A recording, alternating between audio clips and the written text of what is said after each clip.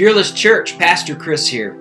Man, it has been a crazy week or more.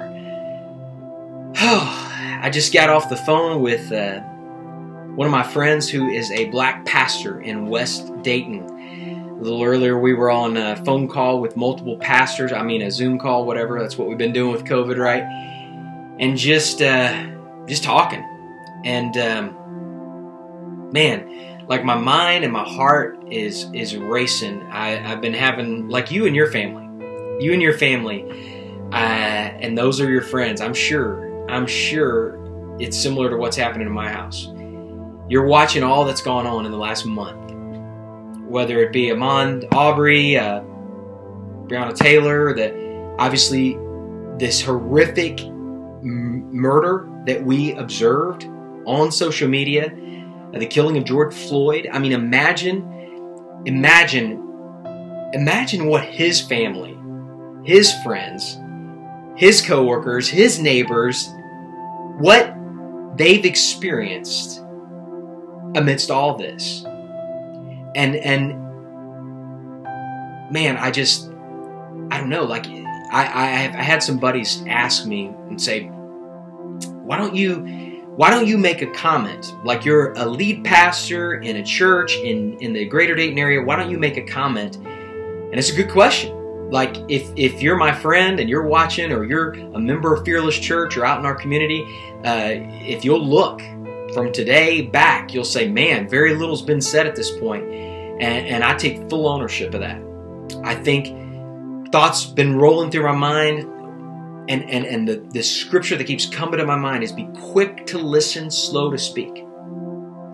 Like, as I think about the platform of social media, I think, man, like we're all making comments, and making comments. And you're looking at a guy that needs to learn, that needs to listen, and have conversations before he makes comments.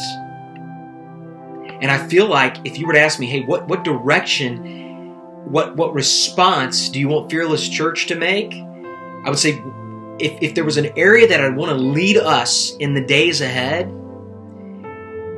it would be to press in and have some conversations. Do we need to make comments?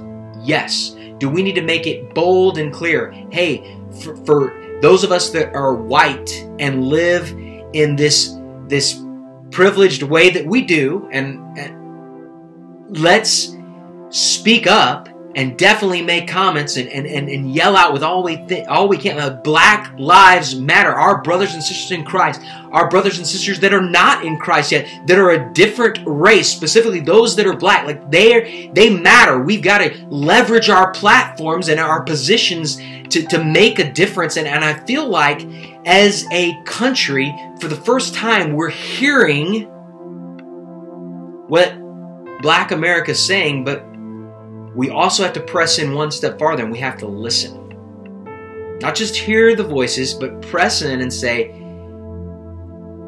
like, I'll start with me. Like, I don't understand. I don't understand the hurt. I don't understand the pain. I don't understand what it is to live life as a black man. I don't. I'm ignorant. And that ignorance has to stop. Like, it has to stop, and it has to say, you know what?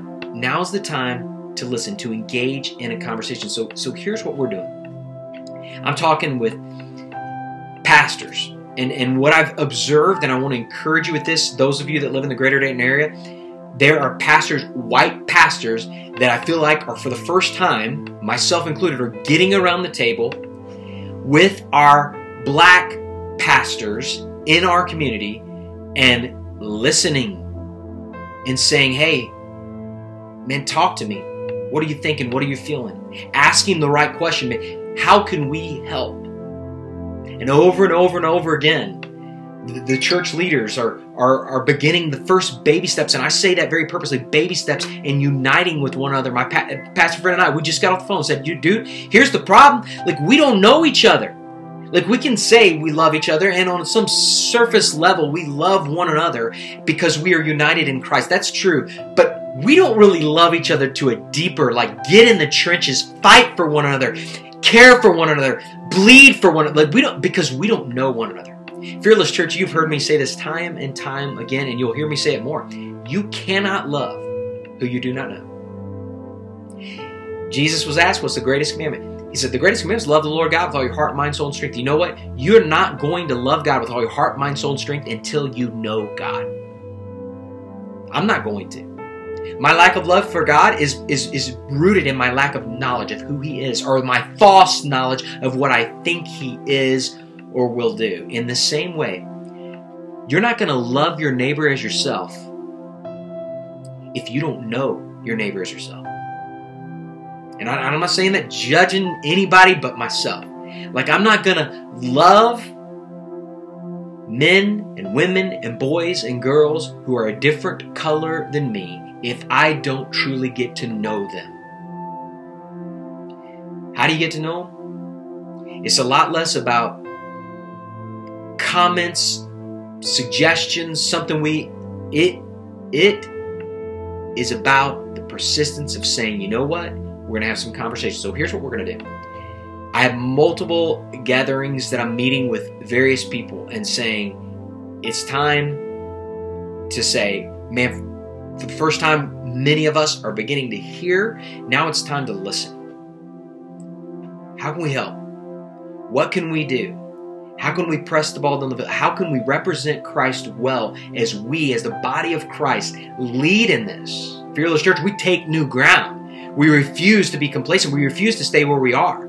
Where we are, we can't just stay there. We've got to grow. We've got to mature. We've got to represent Christ. I've been asked multiple times, do you want Fearless Church to be a diverse church? The answer is yes. Diverse in age, diverse in race, definitely diverse. But even more than that, we need to be diverse and completely unified. Why? Because our God is a God of unity and diversity. And if we are going to reflect His image, then we better be diverse and we better be unified. How do we do that? By the power of the Holy Spirit working in and through our lives. It involves us being humble enough to pursue Christ with everything we've got, to pursue one another, to say, I want to know Christ, I want to be known by Christ, I want to know my brother, I want to be known by my brother. We're going to press into this. And so wherever we are today, great, let's acknowledge that, but let's not stay there. And so I want to invite you and your family to join us online this coming Sunday. This coming Sunday, 11 a.m., we're going to have a conversation. Join the conversation. We're going to have a conversation. We are not going to solve the problem of racism or racial divide or division. We are not going to solve that problem on Sunday. But we can start making steps. We can start understanding one another. And to my black friends, my black brothers and sisters, like, I want you to know I love you. We love you. Now it's time to get to know you and to love you at a deeper level. It's time to press into those conversations. So it's not going to be perfect. We're going to say and do things that make mistakes. We're going to have to offer one another grace. But man, we've got to take the next steps forward. So again, join us this coming Sunday, 11 a.m. online. And let's start the conversations. Let's keep the conversations going. Let's press into this. Let's know one another. Let's love one another. Let's move forward as a church. And I'm not talking about just Fearless Church. I'm talking about the greater church of Dayton, the greater church of the United States of America. Let's take steps farther and faster, moving forward day by day, week by week, saying, you know what? We're gonna learn. Jesus said it this way. He said, they're gonna know you're mine. They're gonna know you're my followers. They're gonna know you're my disciples by your love for one another.